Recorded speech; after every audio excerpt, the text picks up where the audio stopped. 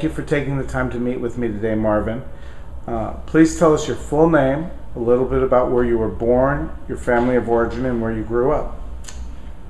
You're welcome, first of all, Bruce. And my full name, I'm Marvin John Towler, and I was born and raised in Long Branch, New Jersey, on the Jersey Shore. It's about 50 miles southeast of New York City, right on the ocean. My parents are, I guess they would call African American, both of them African American. And I grew up in a small beach town, mixed neighborhood. Next door, my neighbors were African American. Across the street, we had a Puerto Rican family. Down the street, there was a family. The wife was Korean and the husband was African American. So I grew up in a mixed kind of multiracial environment. How many siblings? Oh, and I have one sister. I have an older sister. She's 3 years older than I am, and that's it. There was 4 of us. What, if any, religion were you raised in?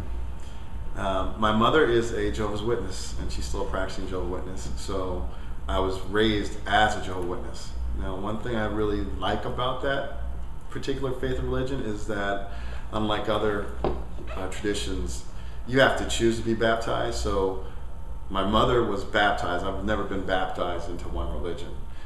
You have to make a conscious choice and say yes. And when I was about 7 years old, I realized that there were things that weren't in alignment with who I was and what I believed about God, which is just this huge subject.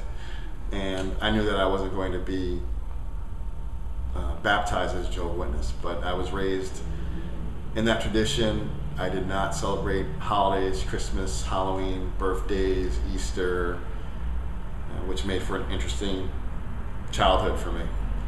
Why did you choose not to take baptism? There was this feeling that I had inside of me. You know, all religions believe that a lot of religions, I should say all, a lot of religions believe that they're the only path to God, and that was one thing about that particular faith, even as a young child, that I didn't understand. It didn't make sense to me. It's actually considered the truth. They say this is the truth. If you're a Jehovah's Witness, you're following the truth. And everyone else is following the false. Exactly. And so that just didn't seem right to me. That I know that you could take a number of different ways to come home from places as a kid. We could go to the grocery store and there'd be like 3 different ways to come home. There's more than that now. So how could there just be one path to knowing God? And as a kid, everyone else is celebrating Christmas. We're the guys who figured this out. We're that smart. So just didn't sit right in my body. I understand. It can be troubling that, well, I believe it was John Lennon who said, how can anybody be right if everybody's wrong? Absolutely. It just, and when I think about it, it's like being this little kid and you have these friends, these people you go to school with, and you're not really encouraged to hang out with people worldly kids outside, but you have some nice people to meet, and you're basically being told they're going to die because the end of the world's coming. They don't serve Jehovah and they're going to die. And why would a loving God, even as a kid, I look back now, even as a kid, why would a loving God kill people and punish people?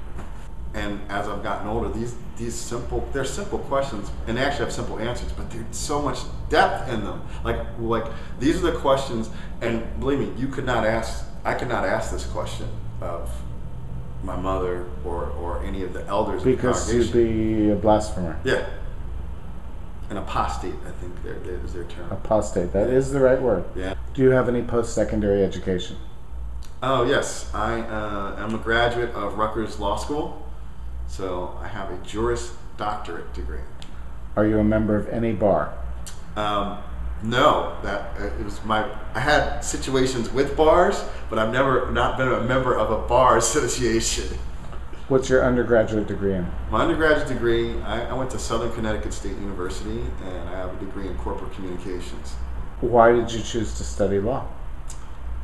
Well, Bruce, it's about a girl. Isn't it always? Isn't it always? I can actually wonderfully and joyfully admit that despite being very bright, I think I'm intelligent. I have the test scores to prove it. Not that I don't believe in tests, but I'm reasonably intelligent. But it took me 6 years to finish my undergraduate degree.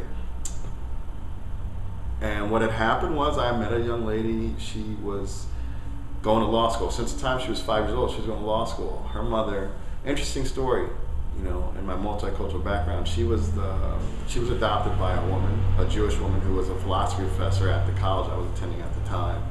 And the child, she was African American, and she was Jamaican and Polish, so she was of mixed descent. But her mother raised her, did a wonderful job, and because her mother couldn't go to law school, so her daughter was going to go to law school. So she knew she was going to law school. So I'm hanging out with her, and she went to a really good university. She went to Wesleyan University. So I was hanging out with kids who went to Yale and Wesleyan and these little Ivy schools like Smith and Tufts.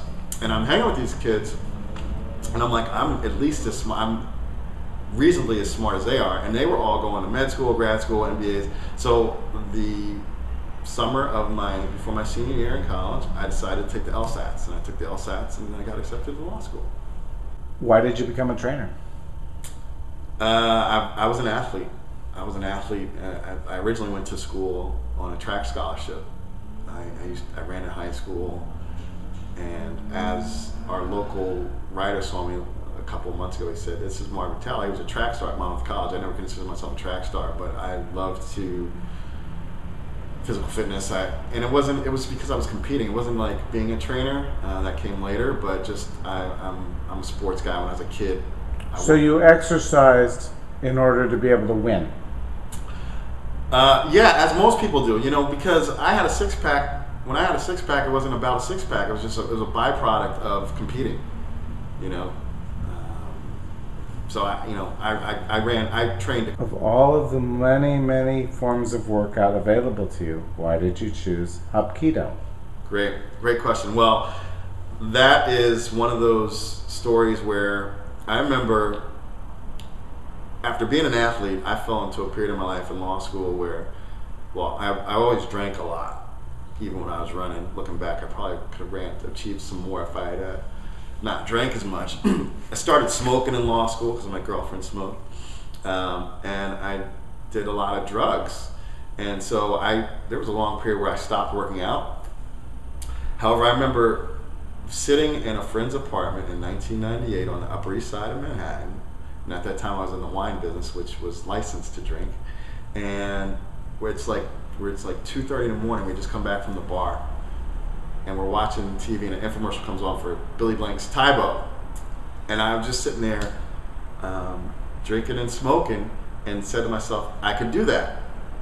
Flash forward to 2003, 5 years later, I found myself, I crashed, hit bottom, my run was over, and I went into a martial arts studio to take a kickboxing class like Tybo, a 10-week kickboxing class where you could, if you really apply yourself, you get those results, those before and afters there when things are airbrushed. Well, I actually have photos like that are real. And after I went through the 10-week program, I was funneled into the martial arts program. And it basically was something I always wanted to do. And it's one of those things where I couldn't do martial arts when I was a child because it was a combat sport and I was a Jehovah's Witness. And so I always wanted to do it, and it just came about when I got sober and decided to deal with my life head on, that I had this wonderful tool that, looking back, I'd always been a runner. That was my sport, and now I was learning to stand where I was and not necessarily fight, but stand my ground and be able to respond to the situation. So it's one of those divine intervention things. Are you a member of a 12-step fellowship?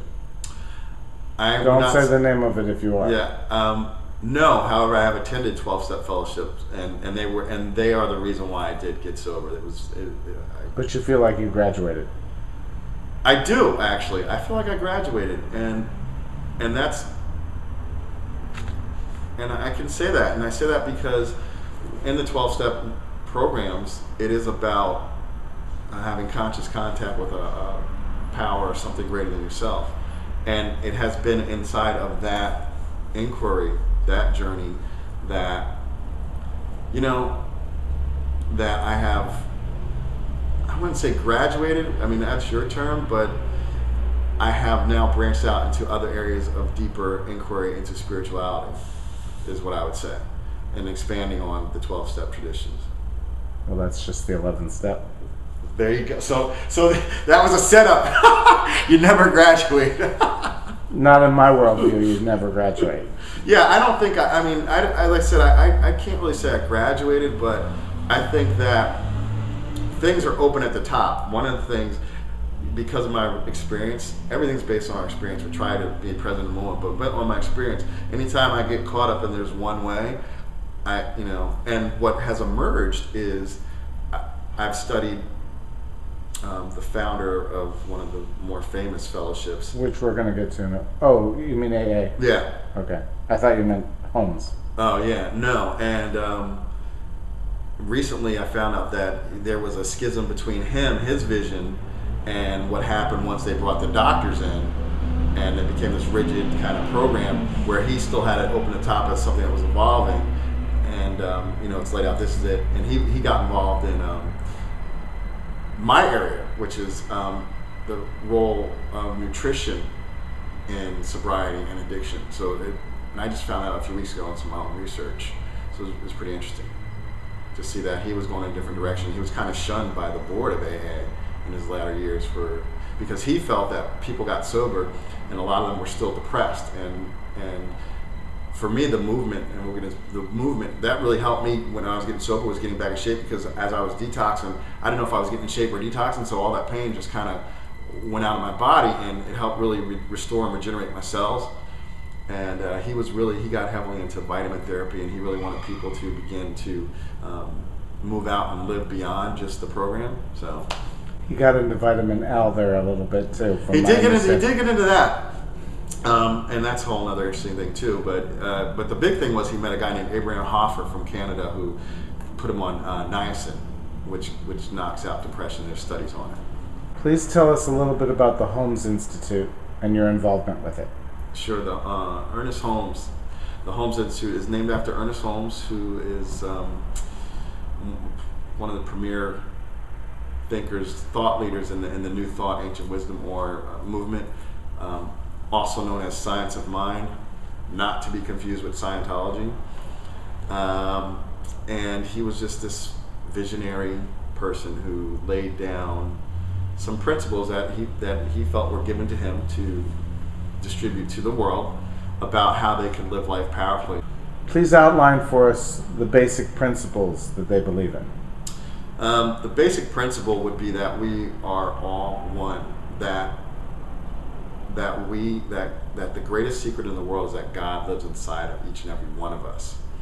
And that's in the scripture, but it's not interpreted that way. So what that means in principle, we're all one, we're all connected. We live in this sphere of consciousness. We live in consciousness. Our world is created by our thoughts. Thought precedes form.